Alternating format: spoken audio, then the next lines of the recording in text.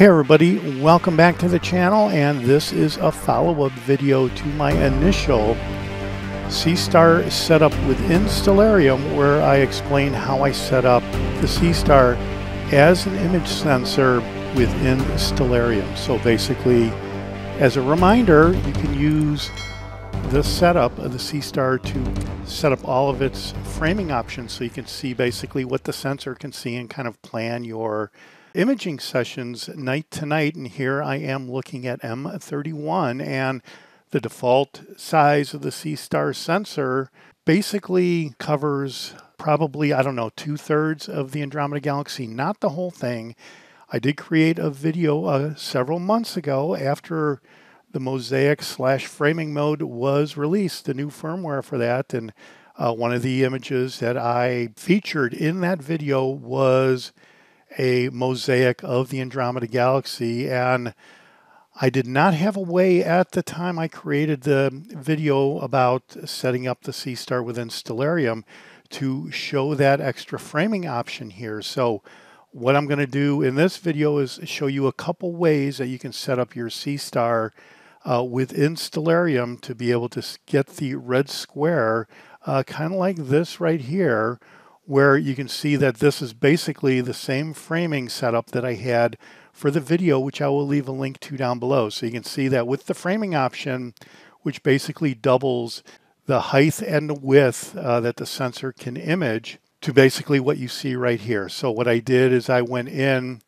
to the wrench here and I added a lens option for a 0.5 reducer, and that basically effectively doubles the sensor size. You can also create another sensor option here, which is what I did, framing ×2 up here.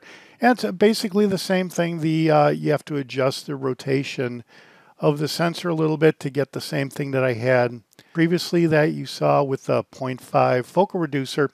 But it's basically the same thing. So here, let me go -15. And yeah, that's basically the same thing as you saw a few seconds ago, about a minute ago or so. And yeah, so there are two ways to do that. You could either create a new sensor here, or you can use a lens option and go with a 0.5 focal reducer. So here, let's go over how I set up both of those options. So here, the Seestar S50 IMX 462 framing ×2, which you see right here, which gives you essentially what you will get when you max out the framing option for a mosaic on the Andromeda Galaxy.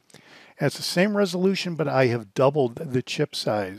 So the chip width was 3.2 millimeters for the native Seestar setting, and the chip height was 6.4 millimeters. So I doubled that, and the basic end result here is, well, it's basically what you see when you max out the framing option on the Andromeda Galaxy. So here, the lens for the 0.5 focal reducer, you can see that right here. You just set up a lens, and I call it the 0.5 focal reducer, and you just set the multiplier to 0.5, and that is effectively the same thing from the Stellarium point of view and the Seestar point of view.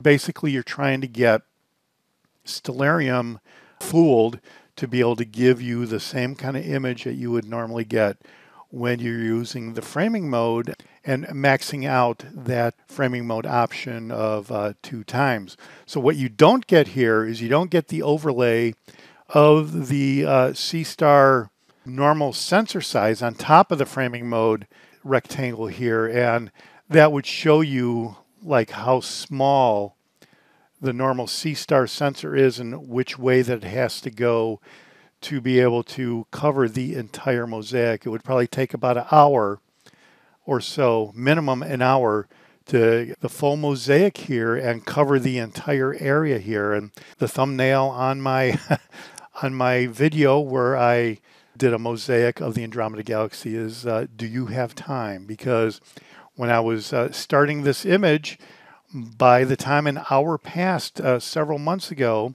the Seestar was at the zenith, and with the alt-azimuth mode with the Seestar, once you get to the zenith, the Seestar has a very difficult time tracking and stacking those images. So we ran out of time because we were up at the zenith. But anyway, Those were the two options that I have figured out to get the sensor size to replicate what you would see with the framing mode option, so you can plan your framing mode images. All right, well, there you go. That's it for my two options of setting up the Seestar and framing mode within Stellarium. And by the way, 0.5 focal reducer gets a special shout out to my buddy Bob, technical advisor Bob, for letting me know about that option. It probably is the easiest option to set up, and I didn't even think about it.